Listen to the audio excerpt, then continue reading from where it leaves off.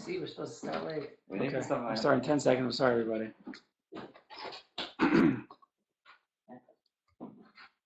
Okay. Okay, so let's start. Sorry, we're in a different location, different technology going on tonight. You listen, don't worry, it's easy. Okay. Oh, come in. Where's your microphone? Oh. Okay. Torah Mem Test, Tinyana Mem Test, we have to start. We're a little late tonight. We had some technical difficulties here. Okay, let's start. Tinyana Mem Test. If we would consider how great God is, how exalted, how high He is, godless and Romamus. One of you guys maybe, doesn't matter. With one slight movement, with one glance, with one wrong movement we see, and with one wrong glance. Sheino karoi, if a person would make even the slightest movement off against Hashem, or he would look at something in a way that HaKadosh Baruch Hu was not so happy with, because HaKadosh Baruch Hu was so big in the entire world, He is the entire world is Him. Then unfortunately, what's befitting a person who rebels against the king, which means either a serious punishment or death, chas Hashem, should happen. To rebel against the king is the most serious crime in the entire kingdom. And the bigger the king is, the more that he rules over. So God, who rules over everything in the world, there's not a person who breathes without God. So therefore, if a person would make even a slight movement, right, the wrong way, according to what God wants, certainly worse things than that, one should be chayv, punishment, right? Could be even chayv, you're rebelling against the king. You're doing something that God doesn't want. Yes? So that sounds very bleak. Says Rabbi Nachman, Hashem is Baruch Mali Rachamim, but HaKadosh Baruch Hu is filled with compassion, filled with love. V'chol ha'olam Mali Rachmanos, and the entire world is filled with His Rachmanos. Every ounce of this world, every molecule of this world is filled with His Rachmanos. We'll explain in 1 second. V'hu rotze ma'od ba'olam. And HaKadosh Baruch Hu very much wants this world. HaKadosh Baruch Hu doesn't need this world. The pasuk tells us, Olam Chesed Yibana. Right? This whole world, Olam Chesed Yibana. Hashem built a world of Chesed. That means God didn't need this world. He was very fine the way He was in that time before there was a world. So why did He create the world? What was the reason for it? Ultimate question. The only thing that we can come up with for Him to do chesed, for Him to be a meitiv. That's the Rizal says, that's what others firms say, for Him to do good. He doesn't need anything. So the Olam Chesed Yibana, He built a world purely out of chesed. There's never been a more pure chesed since creation. Creation is the most pure chesed. Right? Olam Chesed Yibana. Now, you got to imagine here that this whole world is one big tzedakah project. Okay? This whole world is one big tzedakah project. Now, when you have a person who starts a tzedakah project, let's say things don't go so well. For whatever it is, the collecting's not going well, or he's not able to give it to people so well, people are bothering him, whatever it is. It could be what will happen. Shut it down. No more tzedakah project. I'm done with this. They're frustrating me. They're bothering me. I'm done. I can't do it. The chesed doesn't work. I want to help people. I really do. These people are really, really bothering me, or this is not working out. I'm done. Now, according to his altruism, if I could use such a word, right? According to his pure, selfless love of people, of tzedakah, he'll be able to last longer. Right? When things don't go his way, he'll say, okay, it's not about me. It's about these people. And even if things are going rough, things are hard, not going exactly the way I want, but nevertheless, the whole purpose is I'm selfless here. I'm not gaining anything from this tzedakah. It's a non-profit, not for profit. I'm spending all my extra time doing this, but not for myself. So he'll last even longer, correct? Now, what happens if you have God, who there is not even an ounce of selfishness? Not an ounce. The whole world is 100% a tzedakah project. Rachmanas, every ounce of the world is filled with his Rachmanas. Because the entire creation of every ounce of this world is from his pure chesed. He doesn't need this cup. This cup is 100% chesed Hashem. Kol shekein us, who do things sometimes against the king. But if we, human beings, rebel against the king, and we do averos, or we do things that he doesn't want us to do, so if HaKadosh Baruch Hu was a selfish CEO, project's over, I'm going to fire him. But he's not. He's the greatest project manager, CEO we've ever had in the entire world. Because it's pure selflessness.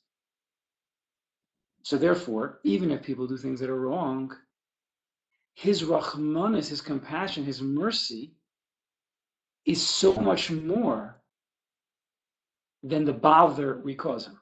And therefore the project goes on. V'hu rotze ma'od ba'olam. God really wants this world. If he didn't really want the world, it wouldn't be here.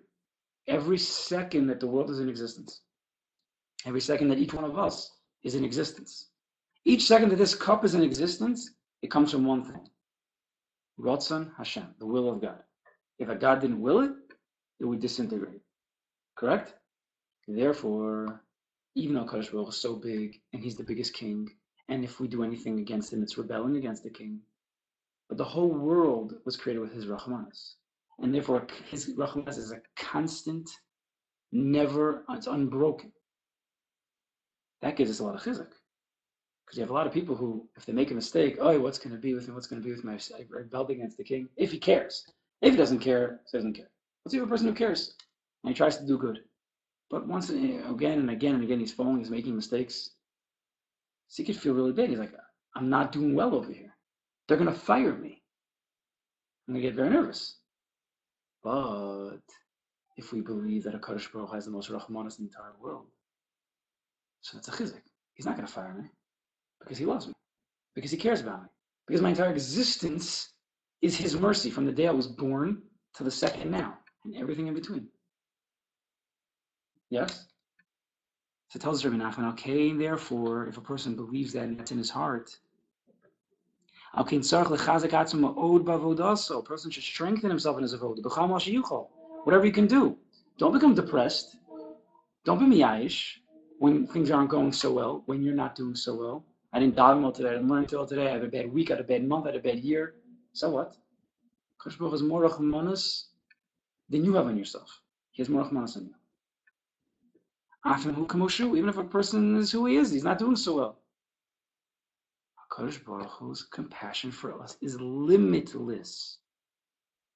The whole world already is a limitless amount of mercy. Why did he create the world? Out of his mercy, out of his chesed.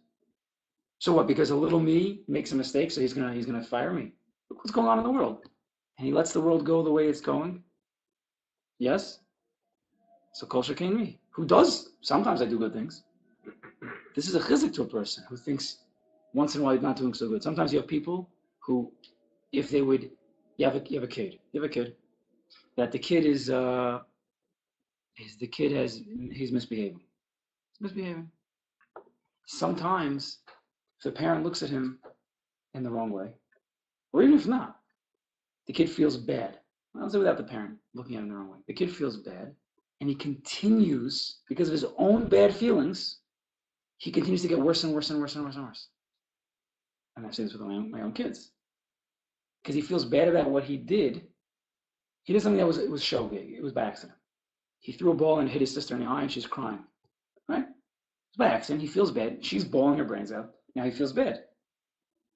So if you just keep the situation status quo and just look at him, his bad feelings will continue to get bigger and bigger and bigger and bigger, and he might do something else bad. bemazed now. But if the father would go over to him and say, don't worry, it's okay. It was a mistake.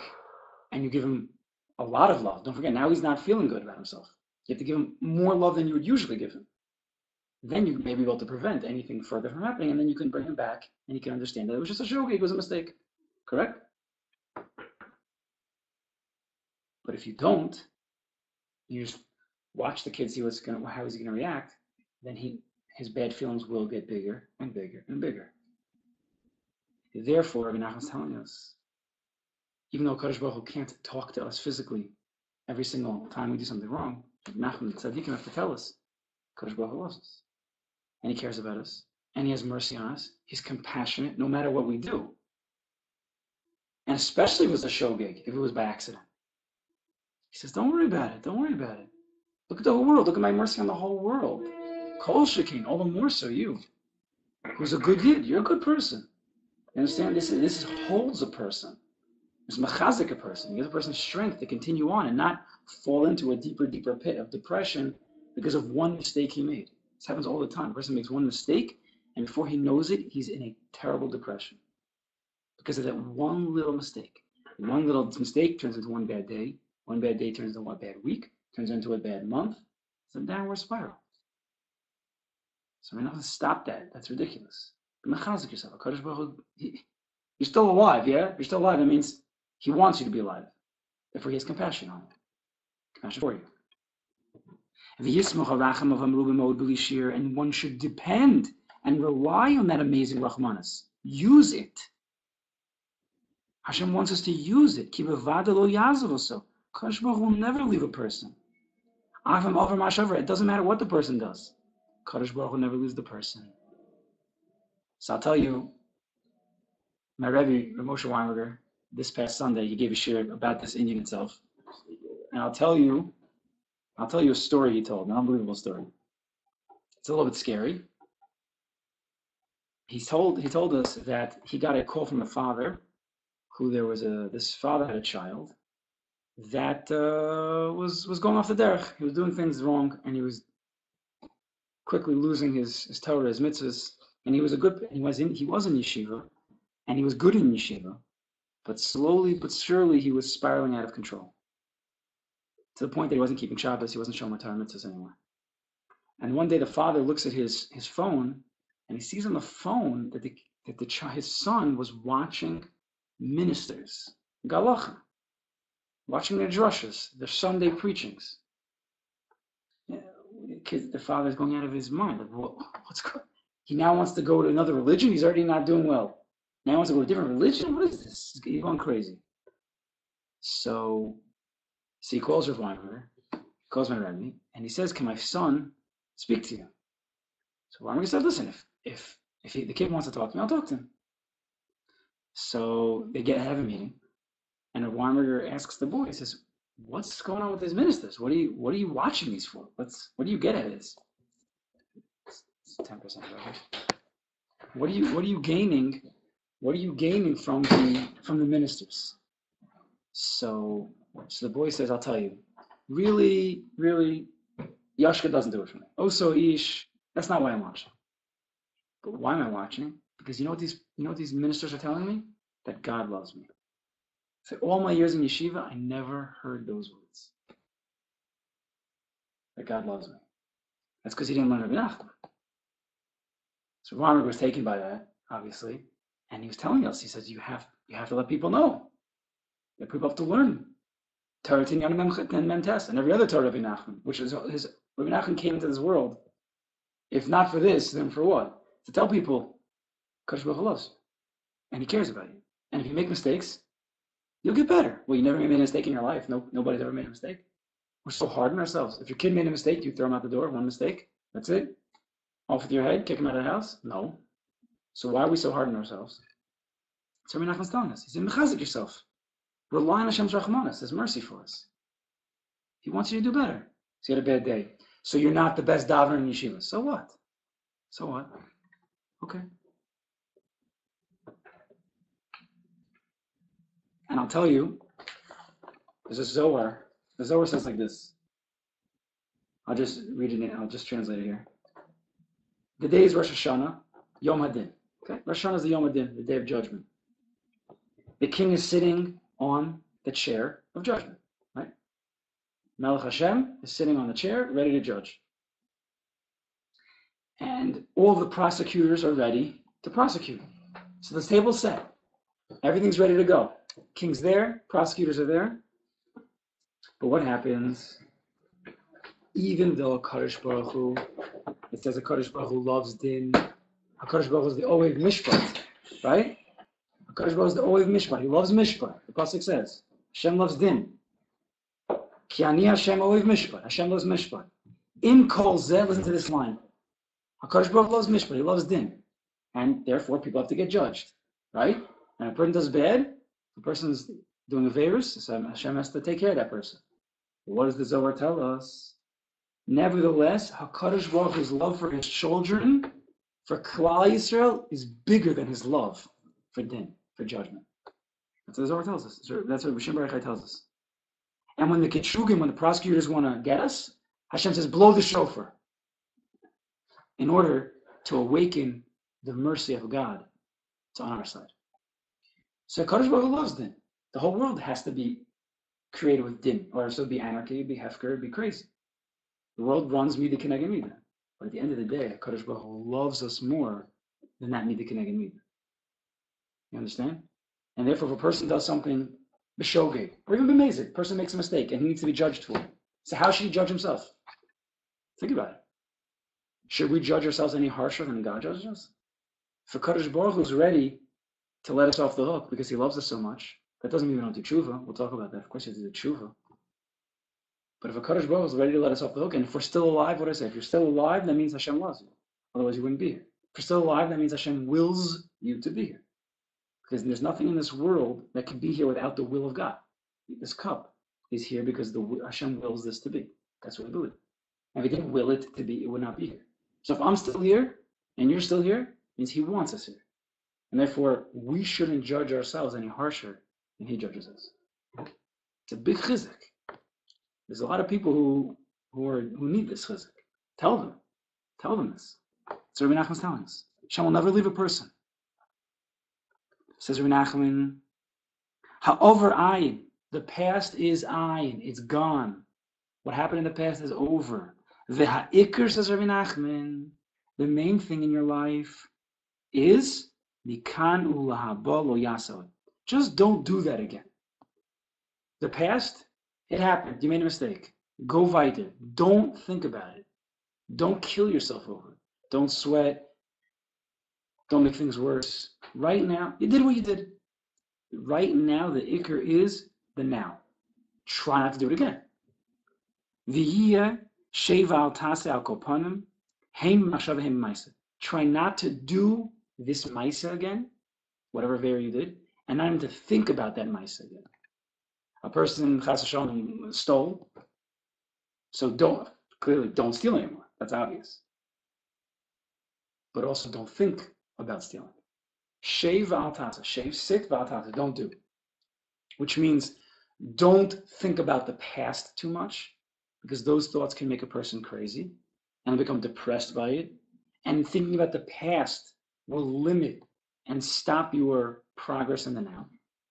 You can't daven well, you can't learn well if you're thinking about last week's sins. It's just not possible. The Tanya talks about this also. The Tanya talks about, it says a person should do tshuva for a little bit every day and then go right it. Don't think about it. So a person has to move on, because the ikr of a person's life is now, not yesterday. Because if you're always living yesterday, then you're never living now.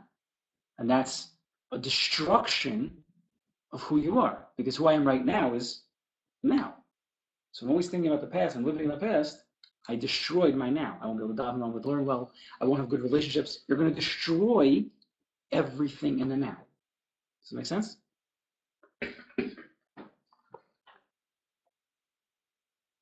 So the way to do that, of course, is to fill yourself up with feelings that God loves me and he's compassionate for me. Because the more you think that, the more you can move on. That's what Nachman's teaching us. If you don't think God's compassionate and you're always nervous, you're looking behind you, when is he going to get me? then you're not living in the now. You're living in the past. And it's going to become a downward spiral, a dark, dark spiral downward. But if a person thinks that God loves him and God wants him to do better, then you can move on, right? We discussed last week, anybody who was paying, who saw the share and who listened, we discussed last week about the unfortunate natural negativity of people. We said two mishalim, right? We said two mishalim, that if a person has a big white oak tag, right, a big white oak tag and a little black dot, and you ask somebody, what do you see? Right, big white oak tag and a little white dot, what do you see? So a person will inevitably tell you, I see the black dot. And you say, what do you mean you see the black dot? Don't you see all the white around it? Right? Because we focus in on the black dot sometimes of our lives. But then we said another mashal. We said the mashal of what? Rebbe Nachman. What's Rebbe Nachman's mashal? You have a big black oak tag. Big black oak tag. Tiny little white dot somewhere in the corner. He asked the person, what do you see? I see a big black oak tag. Right? A person in his life, he's not doing so well. He feels like he's a big black oak tag. Now, he happens to have some goodness to him. But if you ask a guy, listen, analyze yourself right now. How do you feel?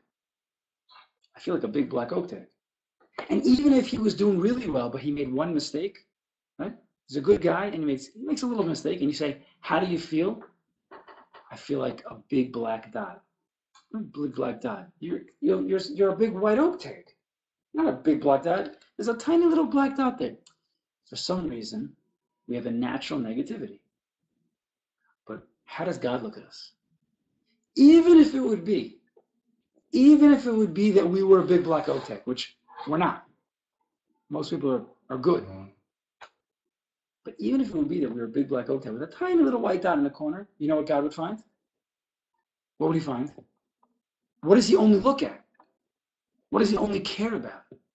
The white dot. Why? Why doesn't he care about all that other stuff that a person's doing wrong? Why does he only care about that white dot? You know why? Because he is the white dot. You understand that? That little goodness that a person has in him, that tov, that nukuda tova that Rebbe Nachman talks about, what is that? Well, it's just like it was just a good ma'isa that one time he did a chesed. That's what Rebbe Nachman's talking about, the nukuda tova. It's godliness. It's elokus. It's God himself. That's what it is. So when God's looking at us, he only sees white dots because he only sees himself. That's all he cares about.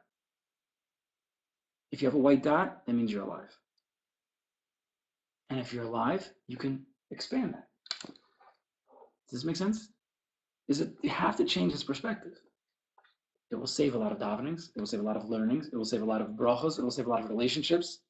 People walk around all day depressed because of a little tiny something that happened and he feels bad about it. It'll keep snowballing the whole day. We have to change this whole Indian, change the whole perspective. Because Baruch Hu, he loves us. He always finds the Nakuda Tov within us, and therefore we should find the Nakuda Tov within ourselves. Says Rebbe Nachman, Ki gam ha'machshava shel hanashim ke'ilu hi gam kein asiyah. So Rebbe Nachman said you have to right now, the ikar is stop doing what you're doing. You got to just stop averis the best you can. Stop worrying about the past, but right now you got to stop.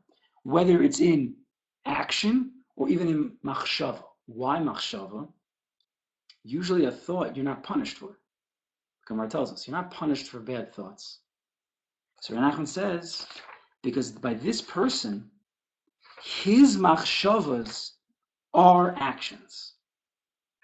Ki gam ba'olam ha'asiyah yesh machshava. Because even in this world, the olam ha'asiyah, the world of action, right, in this world, I have to put tefillin on. I can't just think about tefillin. Right? I actually have to give money to tzedakah if I want. Right? We have to do actions in this world. Even in this world of action, machshava does matter. Machshava, right? If I would just think in my head right now about whatever it would be, nothing's not gonna affect anything. Right? If I think right now that I want to blow up, some garbage can or something, is the garbage can going to get blown up? No, because machshava is not in the world of Asiya. In Asiya, I have to take a bomb and blow up a garbage can if I want to blow up a garbage can. My mind can't do that. Yes? But there are some times where the machshavas do take effect in this world. Therefore, a person has to be sheva al tase. He has to stop and not do. Not proactive, but what's the other word? Passive, thank you. To be passive in action, certainly don't do Averis, but don't even think of bad Averis. So what's Rebbe Nachman talking about? What's this machshava? So I think it's like this. The Gemara in Kedushin tells us, we know that there's a concept called machshava mitzvah for the mice. Machshava tova, if you have a good thought, you want to do a mitzvah, but some onus happens, you want to give money to tzedakah, you're on the way, and the ani runs away. You can't give him the money. So HaKadosh Baruch Hu considers it as if you gave him the money. So the Gemara says, so it was a machshava tova, counts as if you did the mitzvah. Yeah? But the Gemara tells us by Averis, it's not that way. If a person thinks about Geneva, stealing all day long, no penalties, not going to get punished, nothing's wrong. The Gemara brings a pasuk that seems to say, we're not going to go through it right now, it's a Gemara Kedushin, Daf Mem Rav. The Gemara seems to say that there are machshavas, there are thoughts that one gets punished for. So the Gemara says, my high, what is that talking about? So the first answer of the Gemara is avodah zarah. If a person thinks about avodah zarah, that's already a mice, that's like an action of avodah zarah, and you're punished for it. Then the Gemara says another answer. It says there's a concept the Gemara tells us that if a person does an aveira and he does it a second time, the Gemara says it becomes mutter.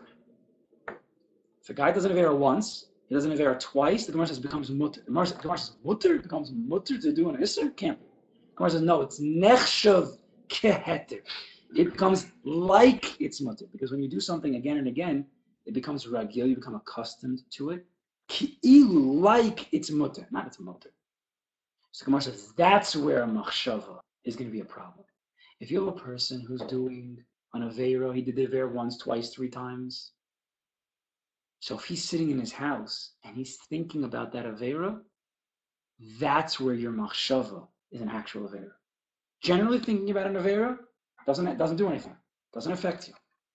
But if you've already done this isser 1, 2, 3 times, the Gemara paskins, that you're thinking about it actually isn't a aveira. You're not going to get malchus. No one knows. It's only between you and God. But it's a problem. That's what Rebbe Nachman's saying. That a person like this, these people who have done a isurim again and again, who are broken by them, they don't want to do them, but they've done them. Don't think about that isser anymore. Certainly don't do it. But you can't think about it either, because if you think about it, you're back in the same place, mamash. Because it shows that your tshuva was never really a tshuva. So let's finish up. He says, though, that which happens memela, a person's trying not to do an isser, it happened, memela, don't pay attention to it, don't let it bother you. It doesn't mean you're trying not to do it. A person wants to be show right now. He doesn't want to see things that he shouldn't see. So he's controlling himself. He gets up to walk wherever he has to walk, and something walks right by him, something inappropriate, and he happens to see it for a second. So you have a chance now. So what happens now? So do I say that I'm still an avaryan, and I should go into depression? So Nachman says, no way. You want to do good. You're trying to do good. It happened to come your way. You just got to go fight. Don't let the machshavas bog you down. Because a person who's already, he's teeter-tottering because he doesn't feel so good about himself, any machshavara, any bad thought about himself can lead him to a state of depression, to a black hole mamash. So Nachman says, stop thinking about the past, break off the past. Why? How can I break off the past? I did something wrong. I feel so bad about myself. No, because God, you're still alive. And God's mercy for you is limitless.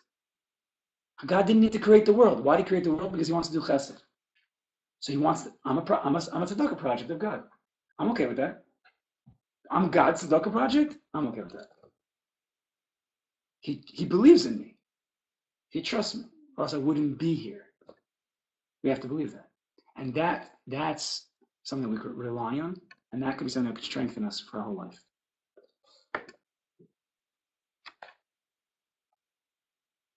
So we'll just read a few more lines quickly here. V'das, as Rabbi Nachman, she'ikra tshuva shlema hi. If you want to know what real tshuva is, it comes from a Rambam, it comes from a Gemara. Kishadam over be'elo makomos mamishay mekodem tshuva. A person goes back to the same place he was in, right? The place that he made a mistake in. Kol echad lefi ma she'over lov vayomim hakodem. If you get back to the same situation that you were once in and you made a mistake, u'kashover be'elo makomos vanyonim shayim etchila mamash, and you get back, everything's the same. You're in the same place. It's the same Isser. The situation is the same. Nevertheless, v'achshav pona orif man, you turn your face from that Isser, from that Avera. You don't do it again. The kofi yitzro, and you subdue your yetzer hara levli lasas od mashasa, and you stop doing what you did. You don't do now what you once did. Zeu ikar tshuva shlema. That's tshuva shlema. V'rak zen ikar tshuva. Only that's tshuva. So to think about the past, to worry about the past, to be depressed about the past in a certain way, that doesn't mean anything unless you actually don't do it again. So Rebbe Nachman says, stop worrying about all the past stuff. Strengthen yourself now. Be mechazik yourself now and forge on. Go weiter from HaKadosh Baruch Hu's love for you. That could take you mamash to the end zone. We should be zochim Ritz Hashem to pick this up next week. We have to finish this Torah next week. Torah Tinyana Memtes.